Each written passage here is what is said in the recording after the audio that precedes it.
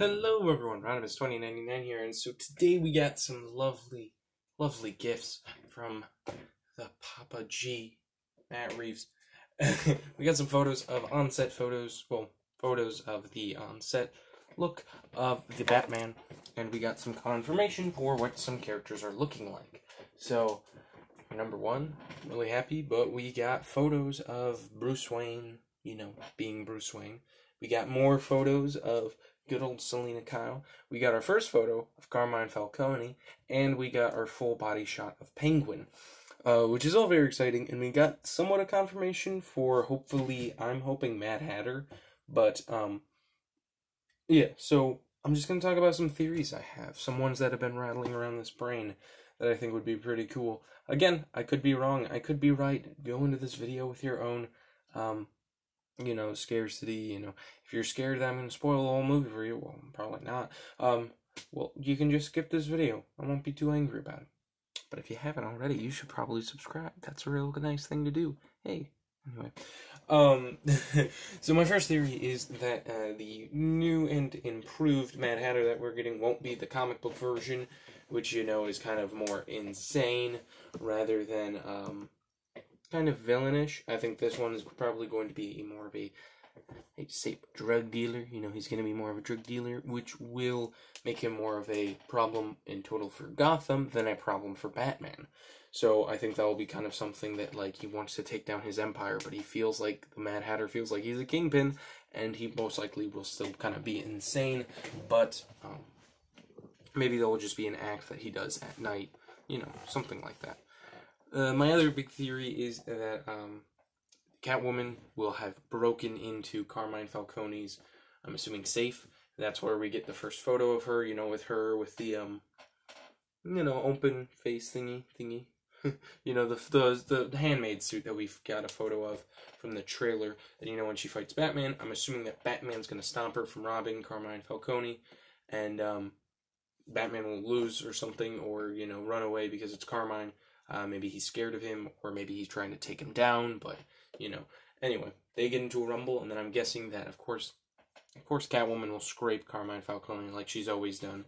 And I think in one of the photos I pointed out on my Instagram, looks like the cat got him.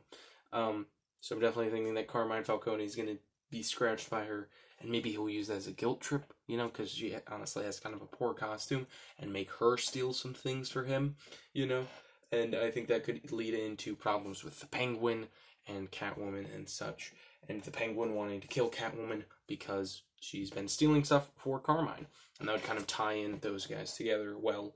And I'm assuming that Riddler goons will be more active. And I'm assuming that a lot of people have been confused by this. I kind of thought this was just given. That the goons in the trailer, when Robert Pattinson says, "I'm vengeance," and, beats that everlasting crap out of one of them, I'm most likely assuming, and probably am right, that those are Penguin henchmen. Maybe they, like the Penguin, or they're interested in him, or they just, are, they work for him. Maybe they're even guards at the Iceberg Lounge, because we know, after all, we're going to see some stuff from the Iceberg Lounge. After all, they were going to do a thing where if you wanted to come on set, you could come on set, have a nice dinner at the Iceberg Lounge, and then, this thing happened that we call COVID-19. And now, yeah, that's not going to happen. Definitely not. So I definitely think that.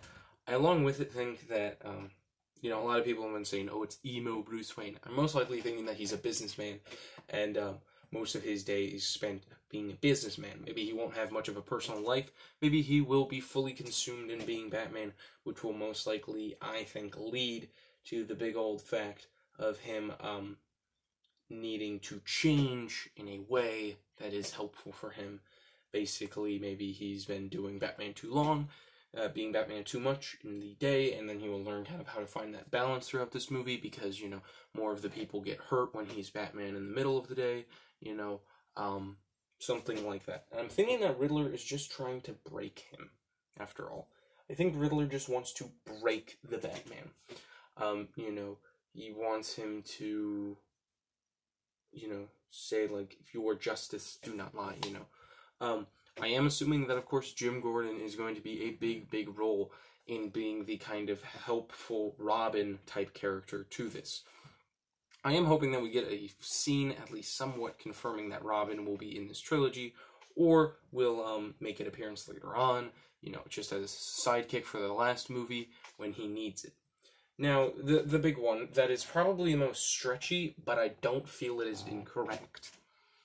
I think that at the end of this film, we will get confirmation for any number of villain. You can say anyone. I'm thinking that we might get a villain who is confirmed in this movie, or whoever, kind of shows up in this one, will be Clayface. Now, hear me out. I think Matt Reeves knows that Clayface is a fantastic character to use, because I don't know why James Gunn didn't use him in his series, in his Suicide Squad movie. That would have been a perfect movie.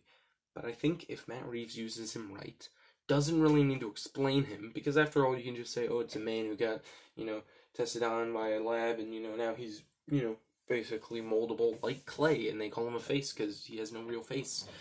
And he could turn out to be someone. He could turn out to be any number of people, just been disguised as them. He could even be disguised as the Joker, like in the Arkham City way, I think that is something that I would really like to see, because I think a gadget-heavy Batman has the best chance of beating Clayface.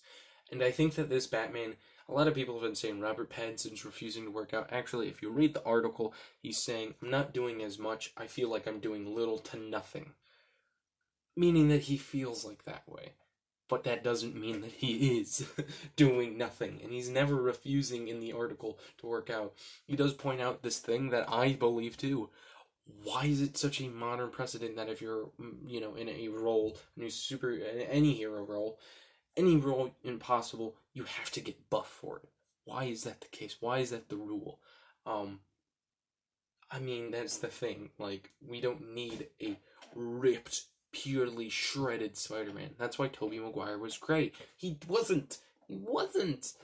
Christian Bale, definitely not ripped and shredded, but then Ben Affleck came along looking all hunky, and same with good old Henry Cavill. But guess what? We give you an exception, Henry, because, why would we? Why wouldn't we? You're amazing. So yeah, those are my theories. Again, I think the last one is the most far jump, but I do think this is the right one. Is the right one. I also think that there could be a possibility, if we are going to see the frontline Graysons this movie, that a possibility is Joker kills them just for fun, and then he turns himself into Arkham. I'm assuming that this Joker won't be the villain.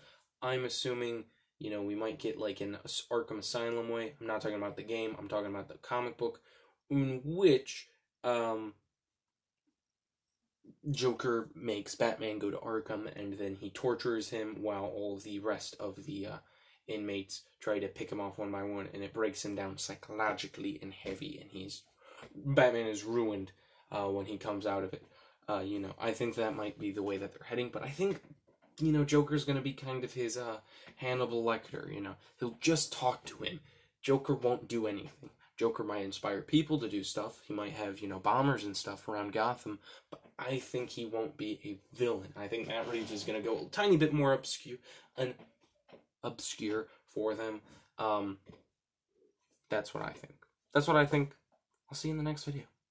Thank you for watching my Batman theories. Whoa!